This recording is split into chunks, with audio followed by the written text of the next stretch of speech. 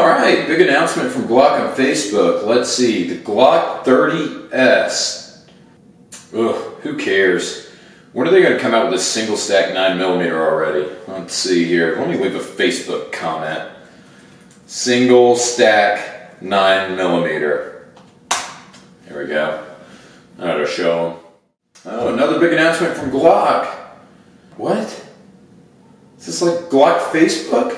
Who gives a shit? Yeah, who cares? I was hoping for a single stack 9mm. Check out the Gunny's new book that's listed #1 in Men's Health. Oh, God, are there any chapters in there about the single stack Glock 9mm? It's pretty funny.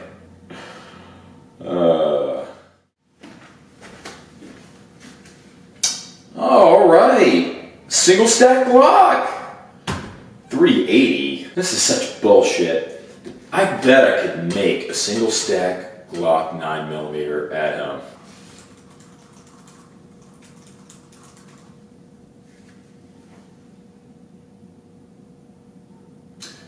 Make a single stack Glock with a Glock 19 and a potato peeler. All right, here goes nothing.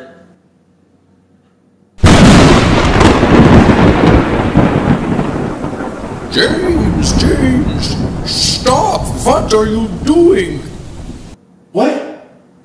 Who's there? Is that God? No, but very, very close. It's me, Gaston Glock. Gaston Glock? How are you in my house? How are you in my head? Oh, I am a deity too. Don't you know that's why I'm infallible and I never make mistakes? Okay, if you never make mistakes, how do you explain the 45 gap?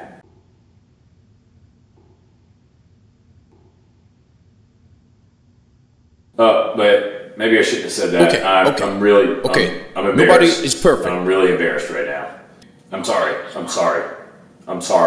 But look, do you want to be blessed or not? Yeah, absolutely. Yeah, bless me. I have heard your prayers and I've read your super annoying Facebook posts. I knew that would work. Now let me bless you.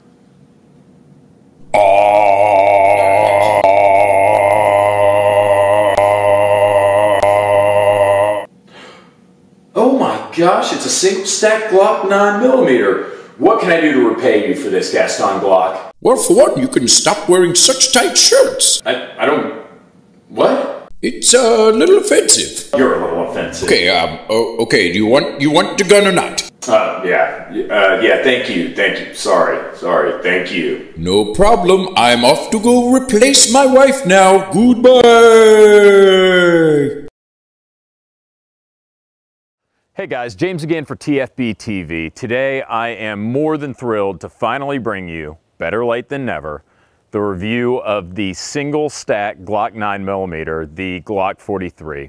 Now, some of you may know that I've been pestering Glock for a little bit to get one of these. Over the years, I've posted on their Facebook page, really pestered them, harassed them. Finally, thank God, here it is. Now, I just picked this one up yesterday, and it truly is a Glock through and through. It looks like it's Big Brother's. It feels the same way. It's got the same trigger. This is a Glock. And I'm just hoping it doesn't let me down. I'm hoping that there's not any decrease in quality or reliability just because you're stepping down from the double stack to the new platform in the single stack. You're looking at a 6+1 capacity. Now, comparing the Glock 43 to one of my personal favorite carry guns, the Kahr PM9, you can see that the Kahr is a little bit shorter in terms of barrel length. They're almost identical in terms of height, if not identical. All in all, the Kahr seems like a slightly smaller gun. I think they're about the same thickness. So if you like the Kahrs, if you like the dimensions of the Kahrs, I think the Kahr is going to be slightly smaller, slightly lighter. But that said, this is definitely a subcompact gun right up there with the Kahr PM9 and CM9 series. And while Glock packages 2 magazines in the box, you get a 6-rounder with the flush fit. There's also a 6-rounder with an extension, but unfortunately, the extension, you don't get any additional capacity. But fortunately, there are already manufacturers on the market making +1 and +2 extensions that are about the same size as the Glock factory pinky extension magazine. So you get a little bit more capacity. And for those of you that don't like to dangle a pinky whenever you're shooting your concealed carry gun, that's going to appeal to you and bump your capacity up to as high as 8 rounds. Oh, and I almost forgot to mention, guys, I've got 250 rounds of 124 grain 9mm ammunition from our sponsor Ventura Munitions that they sent to do this video. I'm gonna run through 240 rounds. For those of you who are not so hot at math on the fly, that's 20 magazines, 40 magazines. I'm going to run 40 6-round magazines through this Glock. It's right out of the box, unlubricated. Let's see how it performs. Well, that's a good start.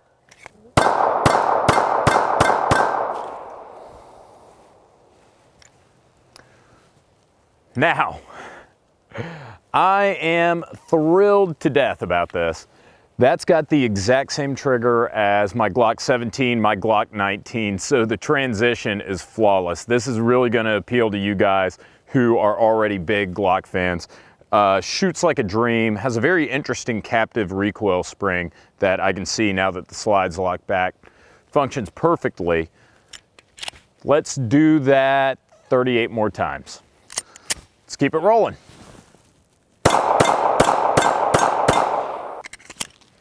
There's my pinky extension mag.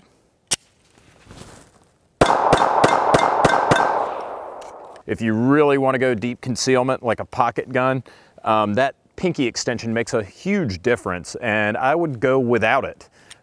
Especially when it doesn't add capacity like this one from the factory. If you can get a +1 or a +2 from a third-party manufacturer, by all means, add it on there. But still, it really takes away from your ability to cram it in your pocket. And also with a flush fit, you're gonna be more likely to stuff it in your jeans pocket or something like that and be okay. Insert joke here on how I'm not even gonna be able to fit one of these in my jeans anyways.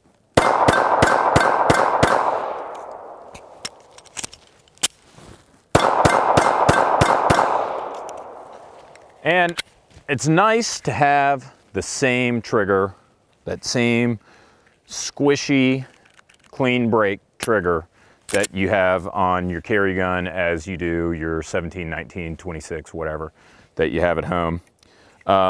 It's got the same stippling and the same large, robust magazine release as the newer Gen 4 guns do.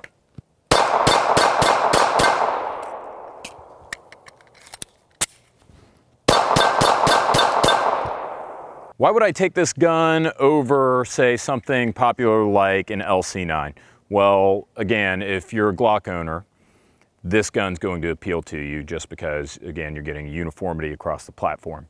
Now, other than that, I think this offers you a lot more options than the LC9. The LC9's a good gun, but I feel like with the Glock for $450, $430 to $450 street price, you're getting a lot more. It seems to be a better made gun. The trigger is definitely better. My main beef with the LC9 and with the Ruger 380s is really the sights and the trigger.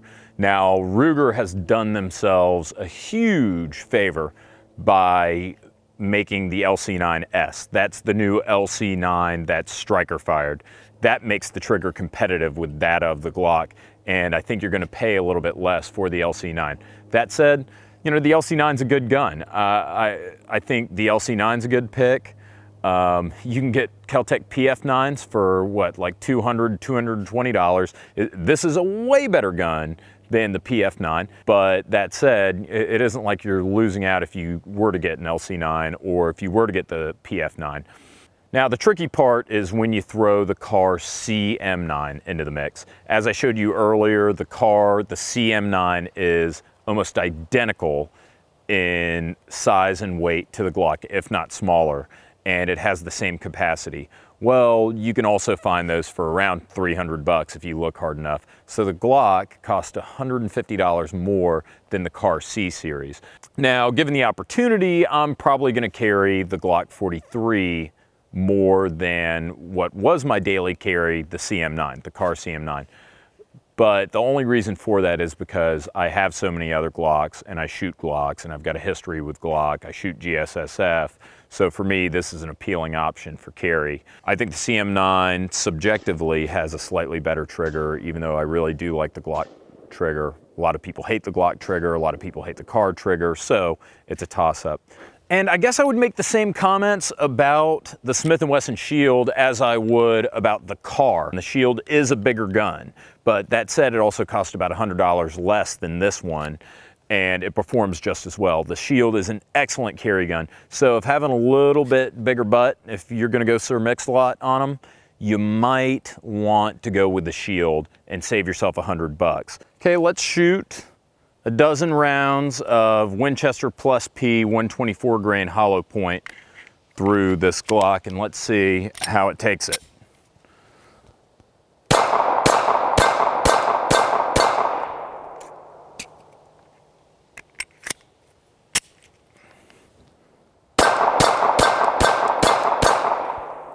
So far, so good. This thing's really killing it.